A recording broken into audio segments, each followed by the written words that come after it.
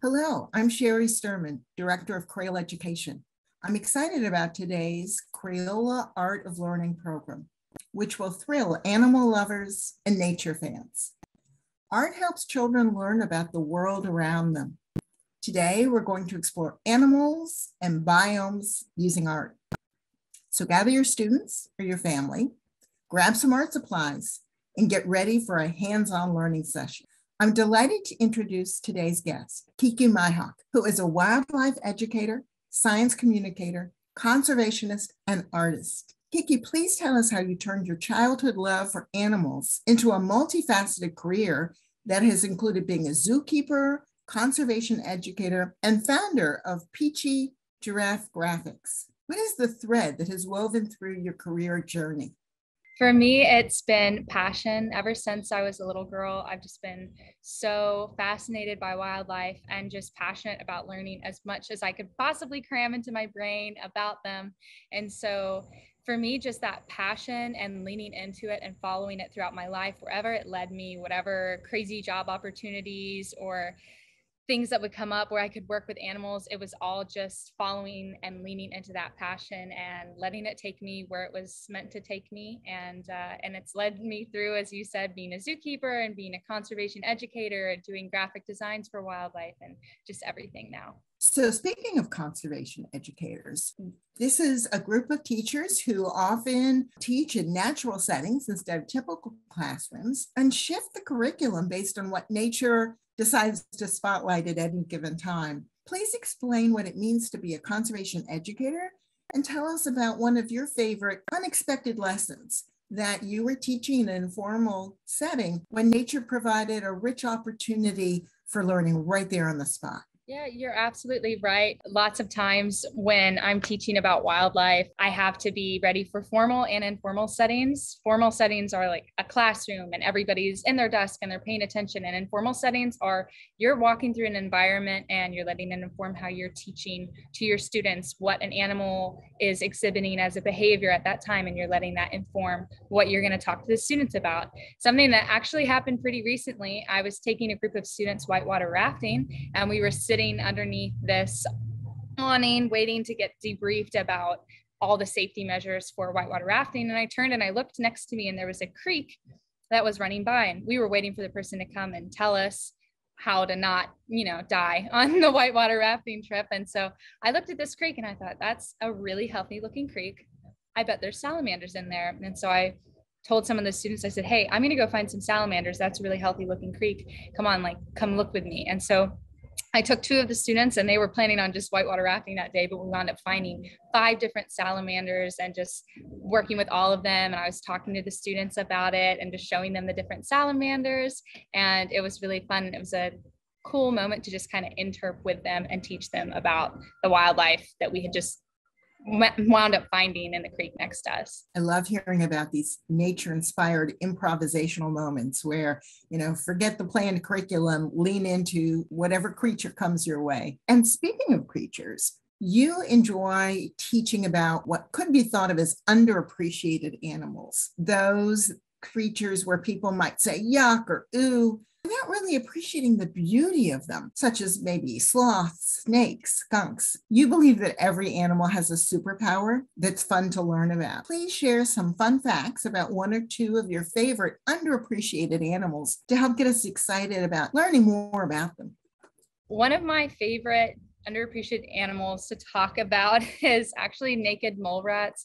And that's because I used to underappreciate them. I was teaching a walk at a zoo and I had to take my students to go see the naked mole rats. And I was like, who cares about the naked mole rats? They're not that cute. I don't want to talk about them. But to prepare myself, because I was going to talk to the students about it, I went and started reading up about them. And I found out that they live up to their 30s and they're naturally immune to cancer because of chemical compounds in their body. And when a female naked mole rat becomes the new queen, her vertebrae in her lower back expand and she actually lengthens and grows larger in size so that she can have huge litters of up to 30 pups in one litter. It's crazy. And so she can actually almost double in size just because she became the queen and just because she started having all of these pups. So I've just found that the more I investigate animals, whether it's learning about snakes or learning to appreciate spiders, because that was something I had to overcome, the more that I investigate these animals and ask questions about them, the more I find out there's just crazy, fascinating stuff to talk about with all of them. And they're all really worth talking about because it's super interesting stuff. And then I can't wait to tell other people about it once I learn about it. That is fascinating.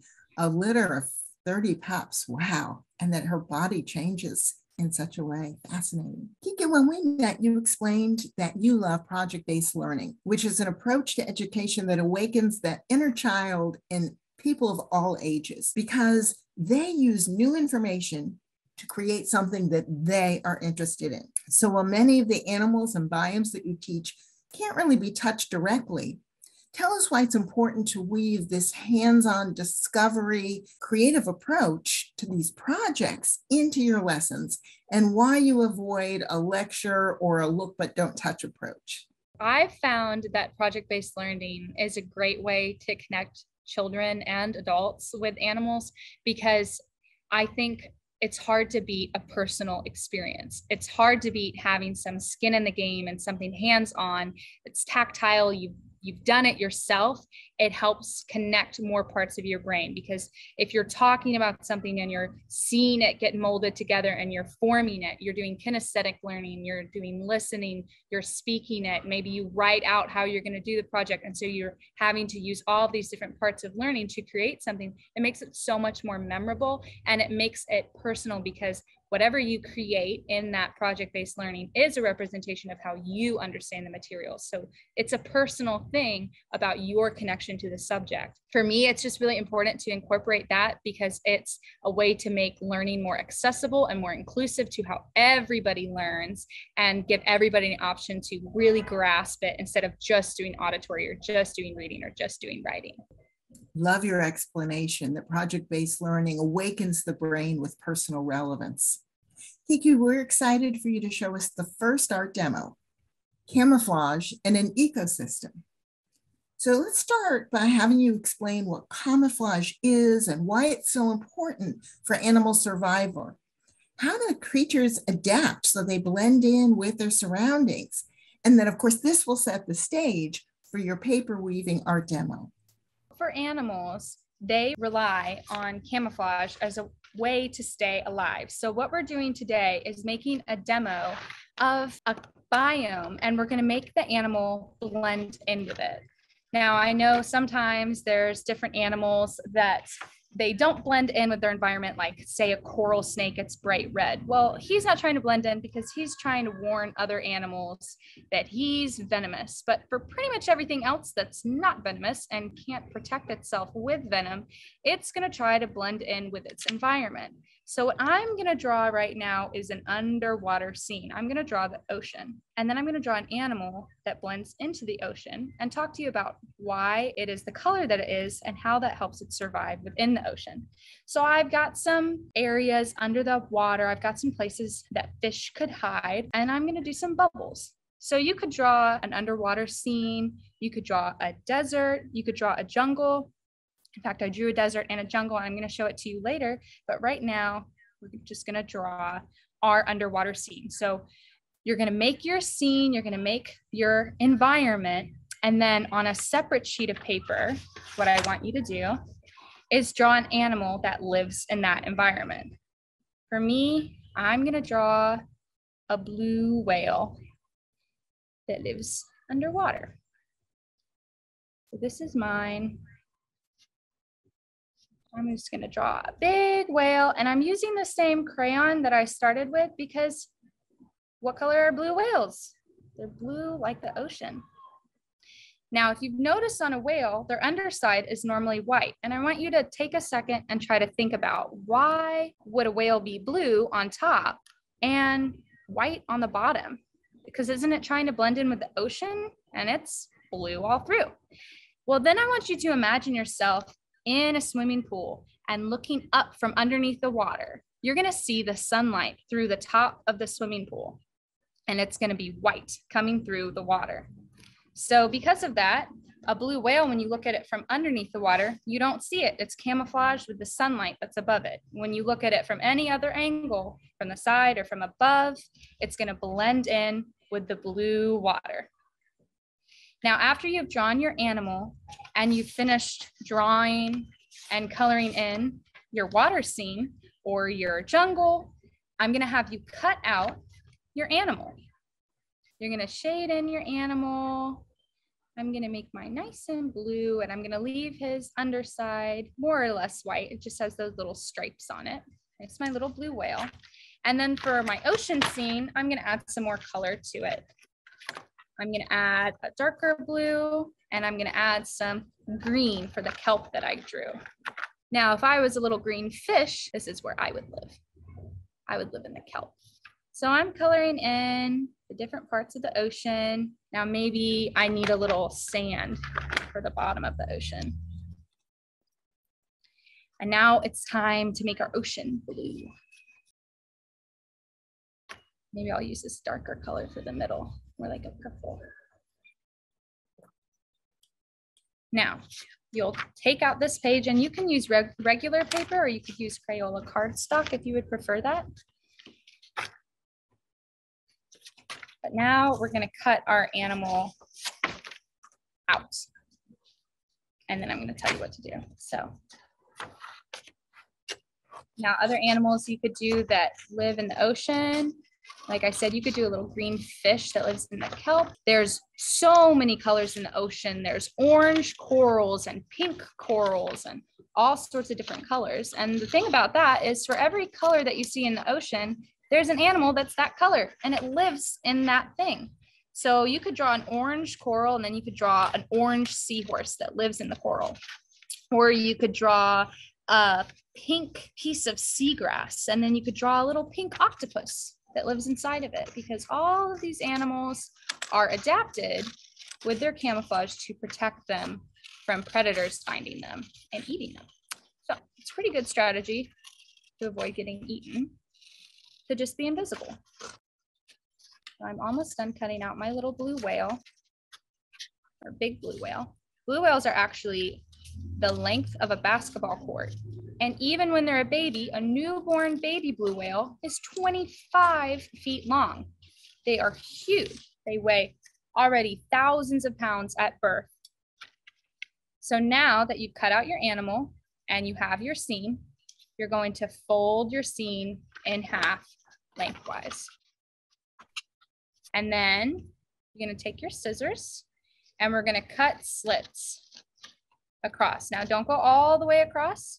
You're only going to cut about this high. Okay, so about an inch from the edge.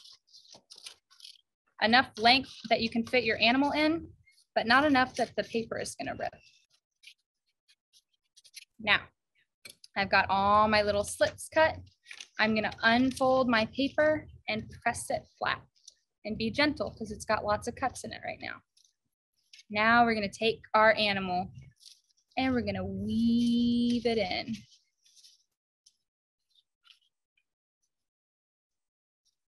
And look at our little blue whale. He disappeared. That's because he doesn't want to be seen by anybody. So we can see our blue whale is blended in. And some other environments that you can make, I made a couple earlier. I'll show you. You could make a desert scene. I put some dunes in mine, and I put some cacti, and then I cut my slits, and then I drew a little camel. Now when he goes into the desert, and it's kind of funny because I drew pyramids and his hump almost looks like a pyramid, so he really blends in. We're gonna weave him in to his environment, hide him in there as if he's hiding from a predator. And he's gone. He's disappeared. And then the last one that I have is a rainforest. So with the rainforest, I did a leopard. So I did lots and lots of leaves. And then the most important thing with this is that all of the spots are the shadows from the leaves. And that's what a leopard camouflages into. He relies on all of the shadows from all of the leaves to blend in with his spots. So when he hides behind a bush and he hides underneath a tree, he blends into his environment and he disappears into the shadows. That's something you can do with just crayons and paper and a pair of scissors. I love how you wove science information about the biomes and the camouflage into the art project. Fantastic. So for our second art demo, we're excited to have you show us how to do animal footprint stamps. So please use Model Magic and show kids how they can create a stamp. And there might be different footprints that they're interested in. Maybe the kinds of animals who would come alongside a creek, perhaps a deer, a raccoon, a fox, or a dog, a pet, might also run down in the woods and sip up some of the creek water. I have with me a picture of some different animal prints that you might see. If you went to a riverbed, you might see that a little white-tailed deer came down and he drank some water there. Or you might see a red fox's footprints, or you might see a mountain lion. And a big difference here is a red fox has claws and a coyote has claws that you can see in its footprint. Whereas a mountain lion, just like a little household cat, it retracts its claws. So its claws can go inside of its foot. So when it's walking, those claws are retracted. And that's how we can tell a cat footprint from a dog footprint. Some other footprints you might see would be a raccoon footprint, a black bear footprint. There's lots of different wildlife that we might see visit a riverbed. So what I've done is I've drawn my little riverbed scene. I've got water coming up and I put some rocks, and this is my sand. Now I already made a couple footprint stamps already, but we're gonna make one together. So I have my Model Magic and I'm gonna make a deer footprint. So I've got a picture of a deer footprint. I'm gonna look at my picture of a deer footprint and I'm gonna form my stamp. So first I'd like to make a little handle like this, and then I press it down so it's a little easier to grip, like that. So it's tapered. And now we need to make the footprint. So what you want to think about with your stamp is the part that you're stamping needs to stick out the most. So we're gonna push, I'm gonna push in the middle because my deer footprint has a hole down the middle. And I'm gonna start forming that footprint. Got my little raccoon footprint, and I'm gonna dip it in some brown paint because lots of times the animals would get into some mud. So I'm gonna press his little toes down and make my little print. There's my little raccoon footprint. Just a little guy. And then I'm gonna use my little coyote footprint as well. You can see I've got little nails sticking out because it's a coyote, so his nails don't go back inside of his paw, they stay out. So this is a mountain lion, right? So it doesn't have any claws poking out, and this is a coyote footprint. So this is kind of what I modeled mine out of. It could be, it kind of looks like a red fox one as well, but I just kind of modeled it after that. So I'm gonna do that. I'm gonna make sure I get my nails down when I make my little footprint so that everybody knows I'm doing a dog footprint. And you can see those little nail tips. So if you're looking by a creek and you see a footprint with all of the little toes, but no nails, we would know that it's a cat. But if we see the toes with nails, we know it's a coyote or a red fox or a wolf or your neighbor's dog. But we know it's one of those. So that's my little river scene. You have inspired us all to want to go out to the creek bed and be detectives to figure out who was there before us. Now that you've seen Kiki's art demonstrations, it's time for you to use crayons, markers, paints, or Model Magic to create your art.